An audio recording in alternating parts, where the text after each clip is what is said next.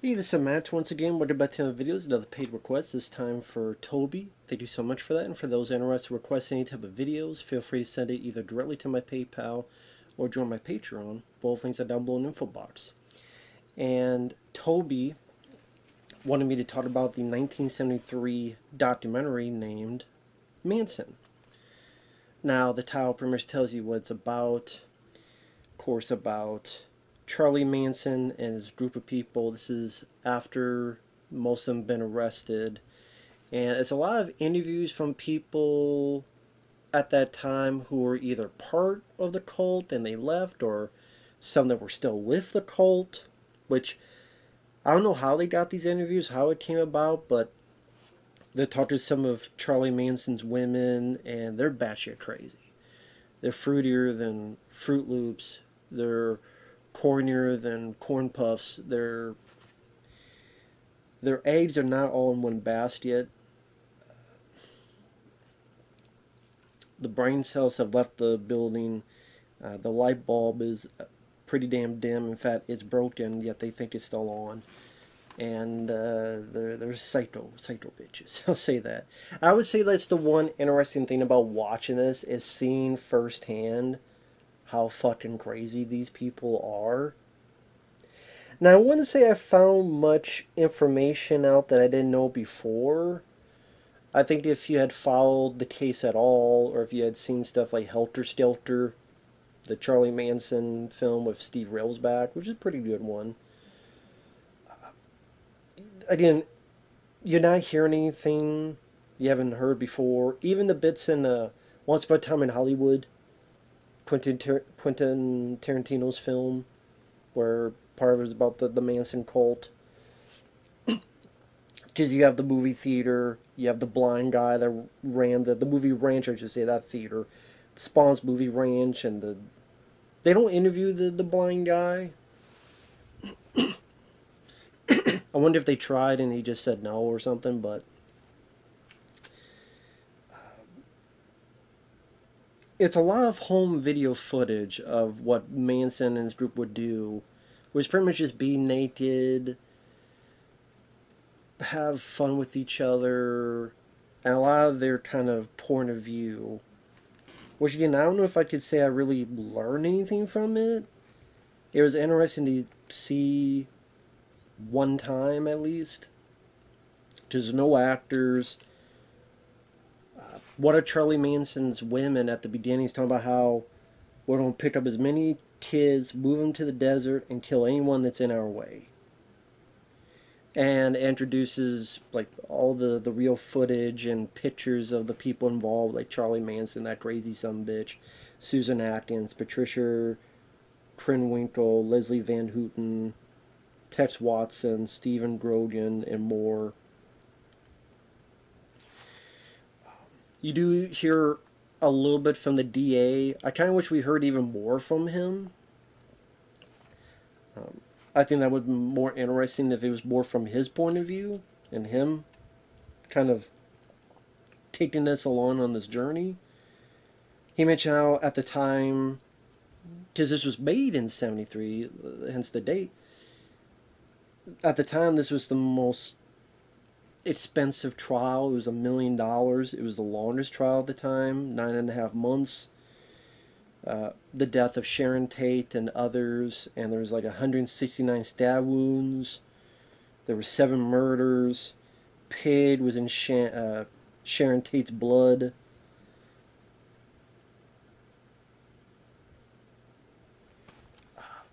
It was interesting to see, like I said, firsthand how these folks were. Like I guess the women, I don't know if they had not been arrested yet or if they were not convicted yet because they weren't part of the murders, but they're part of the cult. So while Charlie and the others are arrested, they're kind of sitting there, and these 3 girls got these guns, and they're polishing them, and they're talking about how you have to make love to it. Girls with guns. It reminds me of that commercial in Jackie Brown, where Sam Jackson's showing Robert De Niro about the girls and the guns. Except, waste every motherfucker in the room, except no substitutes.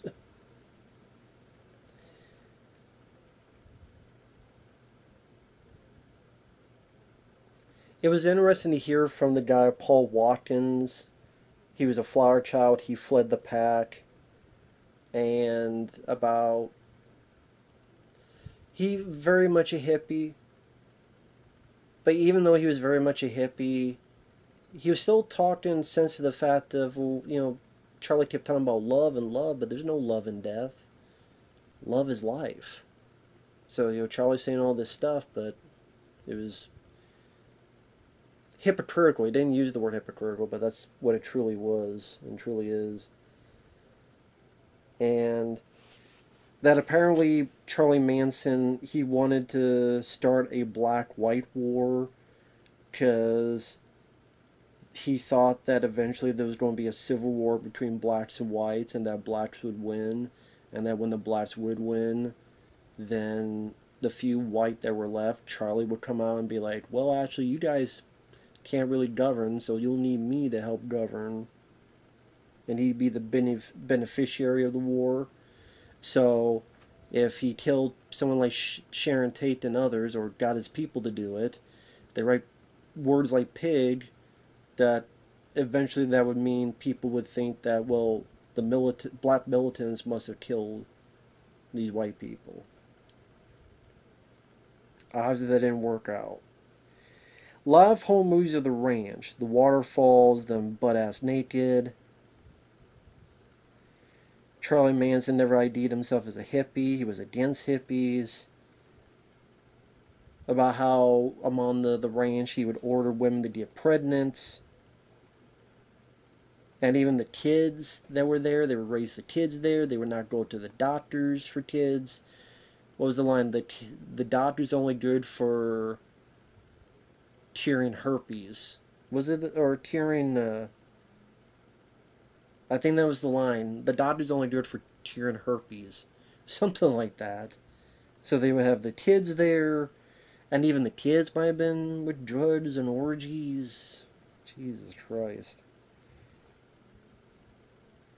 Another thing that kind of... Actually, this was different. This one made me laugh. This guy's just talking about drugs like hashish, mescaline, opium. But we didn't mess around with the hard drugs. I'm like, those aren't the hard drugs? Opium and fucking mescaline? Like, those aren't the hard drugs?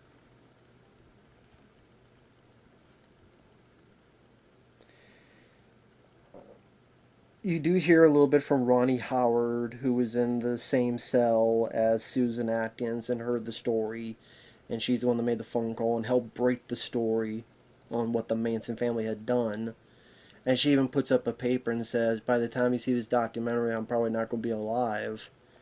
Well, she was, but sadly, I think she passed away in 1979. I think that was the year. Like a cab driver killed her. Something like that. It was very weird.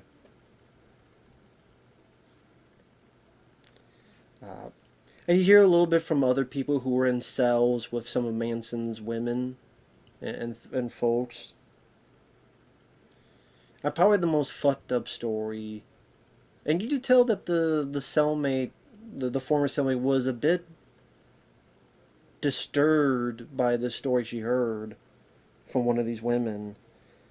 About how one of the Manson family was so adamant what's going on. He wanted to climax and die at the same time. So he and one of the Manson girls are fucking. And as they're getting close, he shoots himself as he climaxes and she climaxes. And that apparently the Manson girl said, man, this is really groovy. And went to kiss the guy and got blood in her mouth. I mean, you describe this stuff, I mean... It sounds like a horror movie. It truly does. Sounds like a fucking horror movie. Because it was a horror movie. I mean, let's be honest, it was. And then some of these women with guns, they're talking about how, well, you made us this way, you media. We watched, TV shows like Combat and Westerns. And, what's there about killing, killing, killing. I'm sitting there knowing... Yeah, but you're murdering innocent people, including babies. Because people forget Sharon Tate was pregnant. And you tell like the interviewer is like trying to state the fact of, well, what about her baby? Like you women killed a baby who wasn't even born yet. And like they try to explain it, but you just look at them and the lights aren't home behind their eyes. Behind their eyes, the lights are not home.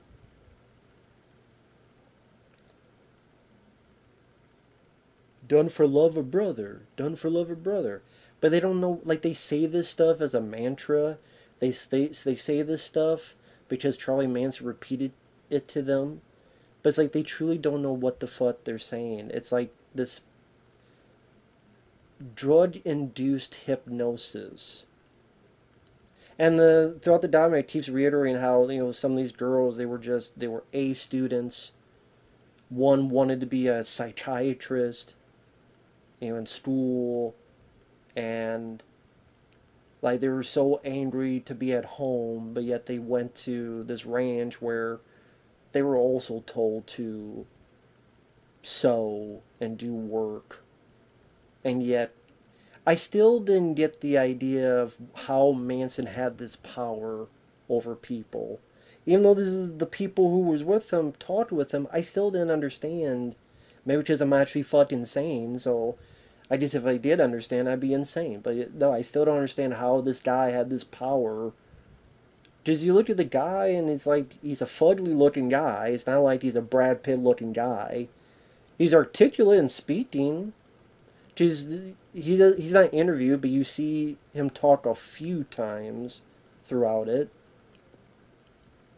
And, you know, there's the bit where you put the cross, and he thinks he's Jesus, and his minions think, yeah, he's Jesus, and hey, if they kill him, he wins, because he'll die for our sins again. And if they let him go, we win.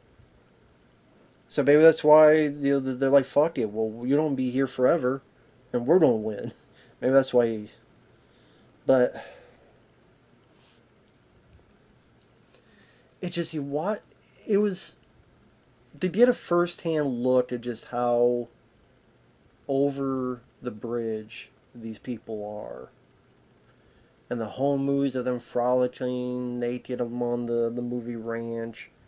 And, you know, the narrator, you know, dictating about how, you know, these were nice, you know, they were straight A students, and then a lot of drugs, a lot of listening to Manson, about love, love, love, even though you're killing. But then they're like, well, you know, there are people that are sent into Vietnam and they die. And we're, you know. I'm like, what does that have to do with the people you killed? Were they the ones that sent them to Vietnam? But you can't be using common sense, because common sense is illegal with these people. It's not in their brain waves. They're so fucking stupid they would take an umbrella to go see Purple Rain. They're just fucking idiots.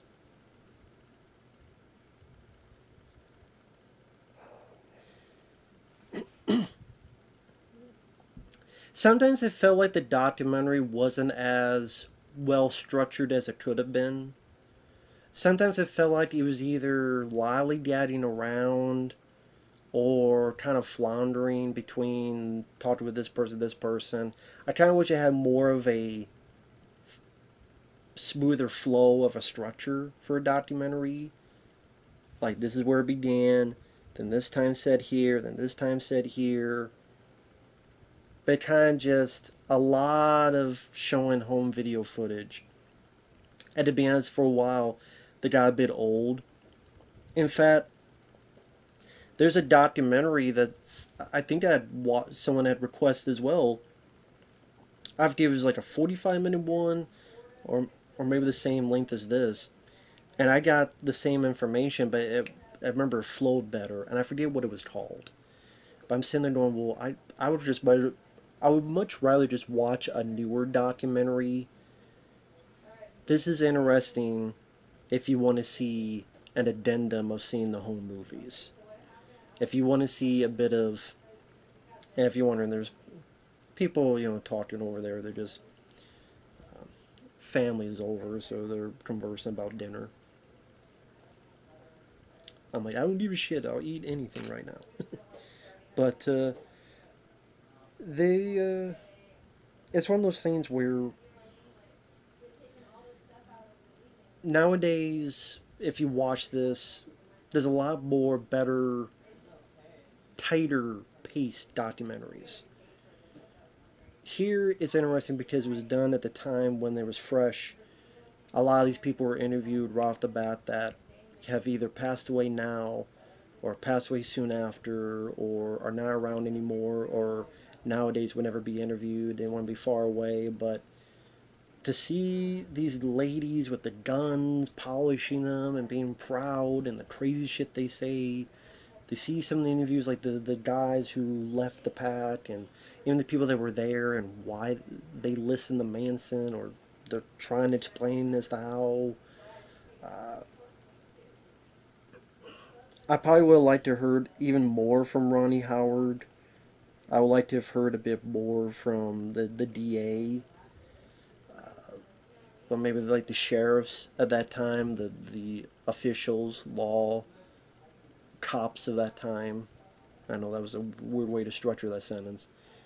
But like I said, if it was, I wish there was a better structure flow to the document. But overall, it was interesting to watch at least one time. Like I said, if you wanted to get more of a concrete look at it, there, I don't know what the name of the channel or company that made it, but there's plenty of documentaries out there about Charlie Manson. But like I said, if you want to see interviews at the time and the whole movies, it's, if you're really, really that interested in the case, it's interesting to watch on that front. So there you go. With some pretty either creepy stories or just fucked behavior of these insane people. Insane. Fucking hell. So that said, thanks for watching. Take care. We'll see you guys later. Bye-bye.